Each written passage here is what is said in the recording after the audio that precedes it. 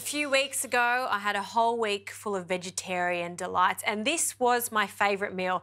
It's a play on chicken satay, but instead of chicken, I used tofu. Now, this is firm tofu and it works really well with this.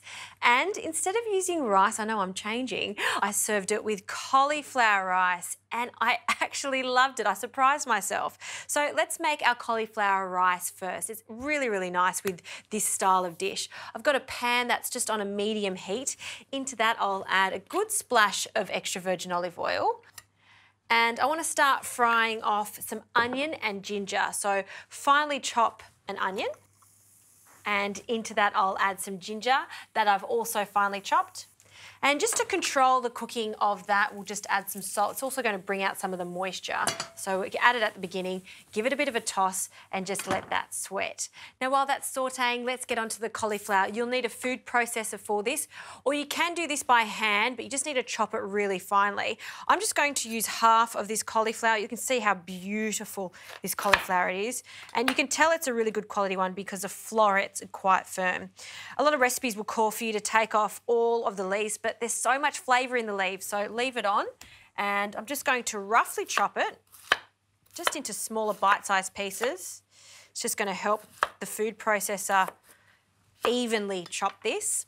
I've placed a blade into my food processor and in with our cauliflower, breaking it up so roughly everything's the same size. So you've got to think of this as rice. We want the shape of rice, so I'm just going to pulse this until everything is a uniform shape.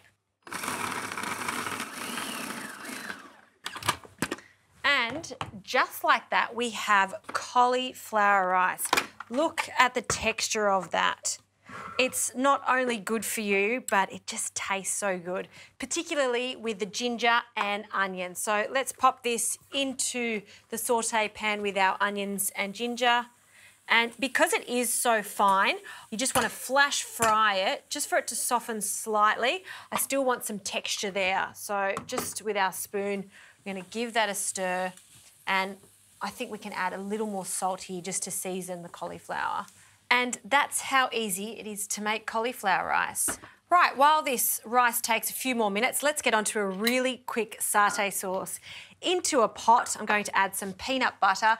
You can actually do this the traditional way, which has lots of ingredients, including fresh peanuts that have been toasted and blended. You know what? Peanut butter just works so well. You could use smooth or crunchy, depending on your preference. I'm using smooth for a change. And I'll add some fish sauce, a splash of fish sauce. We can always taste it at the end to balance it all out. Some soy sauce for some saltiness. And we'll just add a splash. And for some sweetness, just a touch of honey.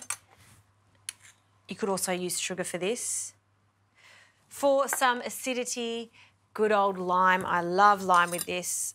And we'll just reserve the other half to garnish later on. And we'll just squeeze that straight into the pot. Okay. A few more little things. 1 clove of garlic I'll bruise and just roughly chop. And if you've got some lemongrass, use it. I just love it in a satay sauce. So I'm just going to use a fine grater. I find this the easiest way, just so we don't get big chunks of it in this recipe. We just want it to be super fine. And you want about a teaspoon. And as you grate it on the fine grater, it almost looks like snow as it goes in. And because we're finely grating it, we're going to get a nice, strong flavour of the lemongrass. Smells good. Okay, this goes onto the stove, just on a medium heat, and essentially we're just warming up all of these ingredients. We're allowing that peanut butter to melt into that, and you will notice it's going to be quite thick, but as it starts to melt and warm up, I've just got some water here, and we'll add some water. We want the consistency of thickened cream. Now, while that's warming up, onto our tofu. Now, back in the days, I would resist eating tofu, but these days I just love it. I think it's a great substitute for meat. And if you just spice it up with satay sauces like this, it does work. So firm tofu, I have dried it. You could put this onto skewers if you like to really emulate a satay, or I'm just going to cut it into long strips. So we'll cut it in half first, and then we'll cut it in half again. So almost think of this as tofu steaks. So now I'm just going to just put them onto my board, and I will add a splash of olive oil. And we'll just make sure that all sides are coated. A nice thin film of oil, and then onto the grill. Good sizzle there. I want char marks, you know, let's face it, tofu doesn't have a lot of flavour, so you need to give it a lot of love. So the oil there, the char grill marks, you're going to add some salt, and then with this sauce, it'll be just perfect. So a pinch of salt, and we're just going to give this a few minutes to char on both sides. This sauce is almost done, and we can bring it home.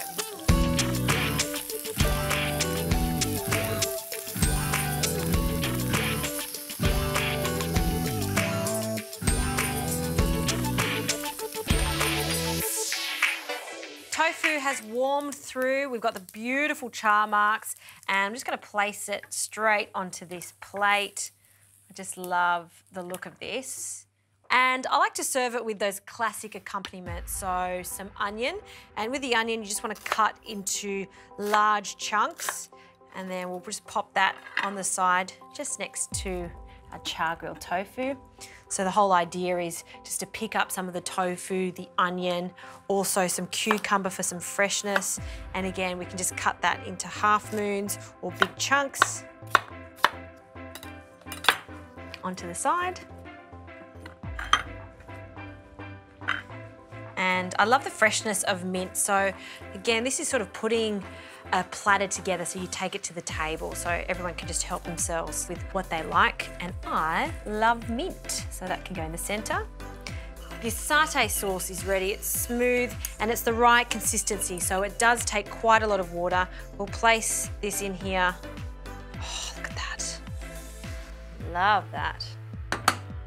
And this newfound love of mine, which is some cauliflower rice. See how it's still holding its texture? That's because we haven't overcooked it. We'll place a generous amount of that into a bowl on the side and pile it up. And that looks pretty impressive. Now, I think sometimes we need this healthy inspiration, have a little break from meat, and why not try tofu?